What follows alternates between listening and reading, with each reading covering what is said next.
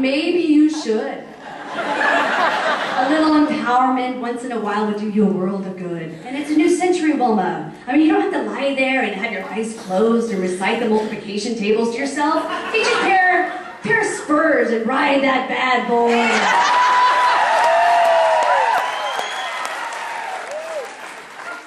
Gracious. Oh, we shouldn't be talking about such naughty things when, you know, poor old Mr. Gibson's dead up there. Yeah, it's a fucking shame. Oh well.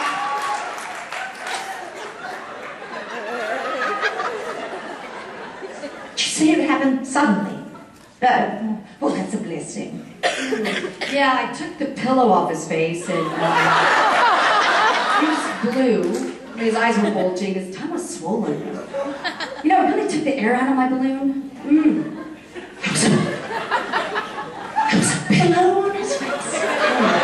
Yes, yeah, I was holding it there and well, I think that's why I didn't know he was dead until after the fact. Oh my God, you're holding a pillow on poor old Mr. Gibson's face? Oh, this is this little bedroom trick I picked up. You see, when you cut off the air supply during sex, it intensifies this orgasm 10 times over. I mean, you and Vernon should really try it, and it works. It's spectacular.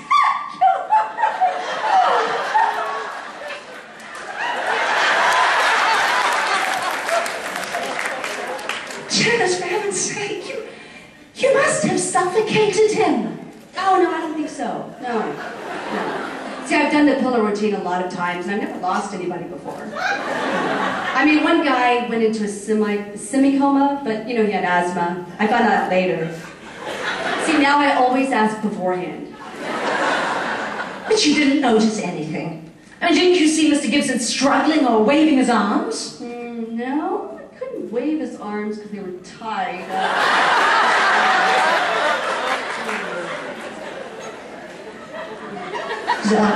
His arms were tied to the bedpost. Oh yeah, and his legs, you know. Spread eagle is the technical term. You tied up Mr. Gibson. You know, there's this unpleasant moral tone creeping into your voice. Yes, I tied up Mr. Gibson. So do you have a problem with that? Oh my God, the poor old man! Oh, he loved it, are you kidding? We were having a blast until he croaked. You know, I have to say, Janice, if I had known beforehand that you favoured such strange and unsavoury practices, I'd have thought twice. Now, when you say strange, these are common sexual techniques familiar to any modern American woman. I mean, don't you ever watch Sex in the City? I guess I have lived a sheltered life. But I can't believe that smothering someone while you bounced around on his privates is a popular form of foreplay, even in New York. Oh, all right. The pillow thing is a little more exotic. I mean, that is something I picked up on my own when I was a hooker.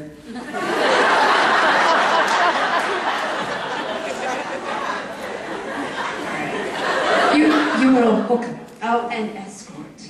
I mean, I had my own phone number. And it was just this youthful phase I was going through. I was just supporting my drug habit. Drug habit? A small one. It wasn't heroin or anything. It was just a little coke here, a little crack over there. But I kicked it no sweat when I was in prison.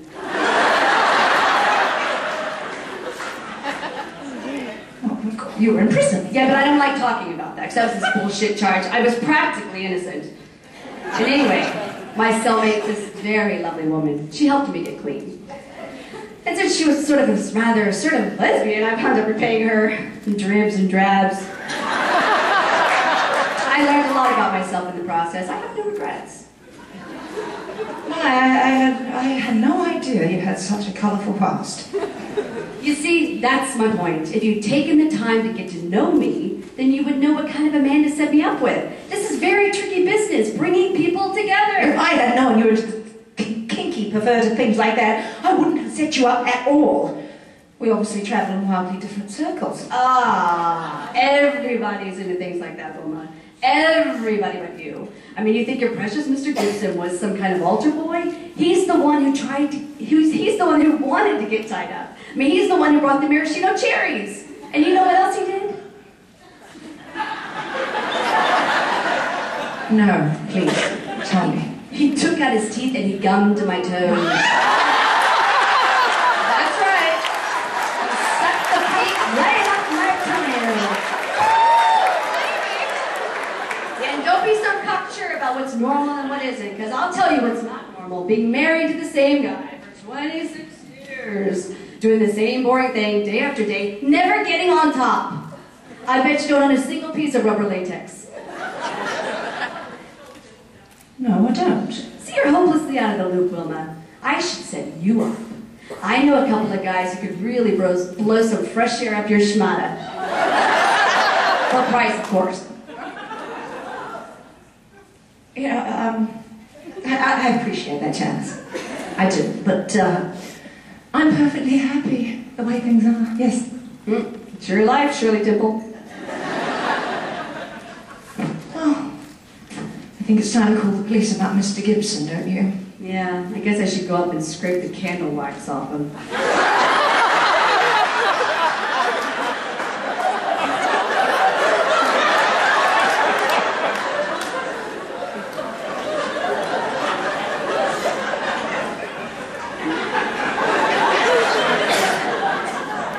You know, Janice, Yeah. I would love to hear more about your lesbian experiences one day. I'll get my pillow. Excellent.